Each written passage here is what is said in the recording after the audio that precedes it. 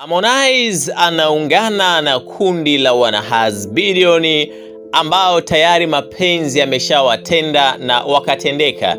Yaani kafikia hatua kumove on kukawa ni jambo la shida sana kwao. Ulishawahi kubamizwa na mapenzi mpaka ukajiuliza ni nini nilimkosea Mwenyezi Mungu? Ama ukafikia hatua ya kuwa na mawazo ya kishetani kama yale ambayo baadhi ya watu wamekuwa nayo mpaka ufikie hatua ya kuondoa uhai wao? Bas Konde leo anatueleza ni kwa namna gani ambavyo mapenzi yalimuumiza mpaka ufikie hatua ya kumtafuta mbadala wa Kajala. I don't wanna think how this was. Zitamani sana of course kufikiria ni kwa namna gani alikuwa anaumizwa na hayo mawazo. Ni hatari. Konde anaandika ujumbe huu ambao ameutumia kwenye akaunti yake ya Instagram ili kuwafanya watu waelewe ni nini kilichojitokeza baada ya kumtafuta mrithi wa Kajala, na ikiwa ni kama sehemu ya kuonesha ni kwa namna gani ambavyo Kajala aliumiza hisia za Makonde huyo. Harmonize aliandika hivi: jamani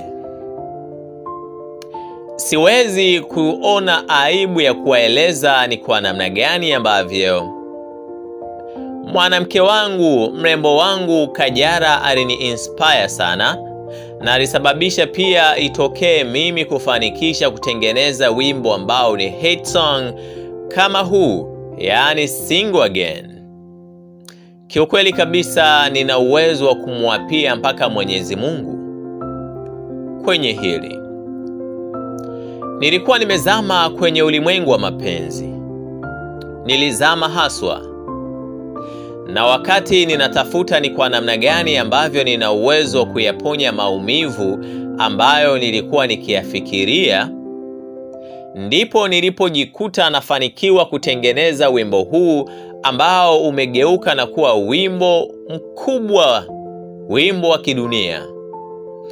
Namshukuru sana Mwenyezi Mungu.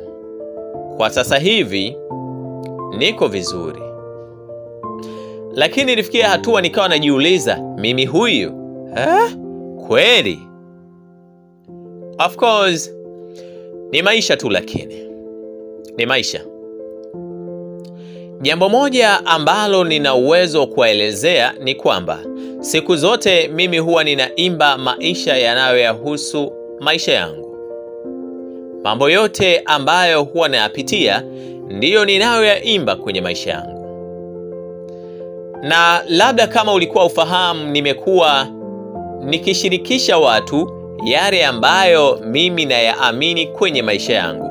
Maisha ya kwangu mimi, hadithi kuhusu maisha yangu, na huwa naamini ya kwamba ndivyo ninavyoweza kuibadili dunia. Kama uliwahi kuwa na wakati wa mimi, yani uliwahi kubahatika kuwa kwenye ulimwengu wa maisha yangu, basi tegemea kupata lolote lile kutoka kwangu. Nina uwezo wa kuimba chochote kile kulingana na namna ambavyo wewe ulinifanya mimi, ulinitreat, yani ulifanya ukiwa na mimi. Of course, kama ulinifanya vizuri ama ulikuwa vizuri na mimi, basi tegemea nitaimba mazuri ya kwako. Na kama ulifanya mabaya, tegemea nitaimba pia vile vile kuhusiana na wewe kwenye maisha yangu. Lakini itosha kusema ninatambua kwamba kila moja anamzungumzia mrembo Karen Simba. Jamani, Karen Simba kujaribu kuwa vile alivyokuwa ex wangu kwenye video. Naomba nilikili hilo, niseme yes, yalikuwa ni mawazo ya director wangu, Director Ken, ambaye alikuja na wazo hilo na mimi nikawa nimelipenda. Alisema tuna uwezo wa kufanya video hii tukiwa na mrembo Karen, akafiti character ya mrembo Frida wa Masanja aka Kajala. Of course nilipenda wazo hilo na nikasema kwa nini tusifanye? Ken baadaye akanipa sababu zingine za msingi. Akasema, sababu ya kwanza, hatutengenezi video, tunatengeneza filamu. Sababu ya pili, tunahitaji mwanamke mwenye uwezo mzuri wa kuigiza, na Karen anafaa kuigiza.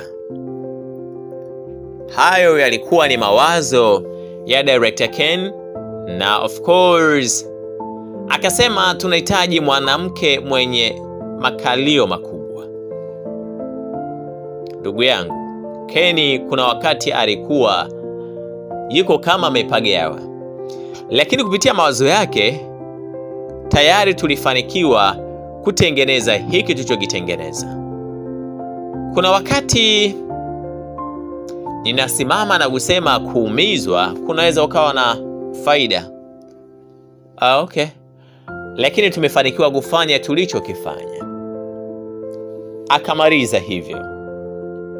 Basi mwana Haz video, ni mimi kazi yangu ni kuendelea kukusogeza na kukuweka karibia na kila update, na hii ikiwa ni moja update ambayo nimeipokea na lazimika pia kuisogeza karibu na wewe, na natambua tayari umeipokea na tayari unatambua kile kinachoendelea baada haya maneno kuweza kujitokeza, na baada pia ya Konde kuandika hivi alivyoviandika.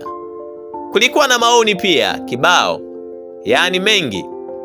Kwa mfano, Joyce Box alikuja akasema, Konde Boy wewe ni wa moto. Hongera sana. Hongera sana sana sana. Lakini pia alikuja Erisha akasema, wow, good attempt, but the vixen seems to be the direct representative of your ex. Keep moving though, you won't be single anymore.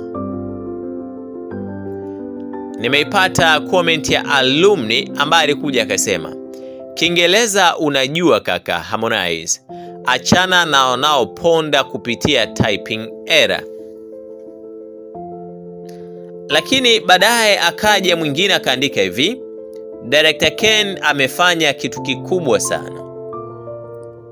Kuna mtu ambaye alikuja akasema, kwa sasa Harmonize ndo msanii namba 1, na ukitaka kubisha naomba ubishe kwa fact.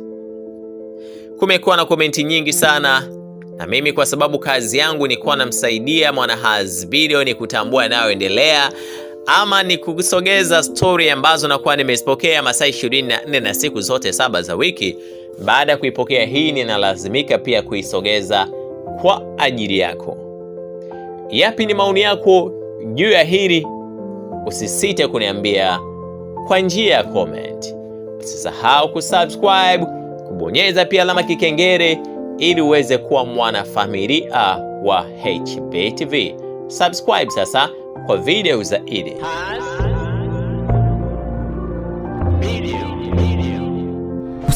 Usisahau kusubscribe, kulike na kucomment. HB TV.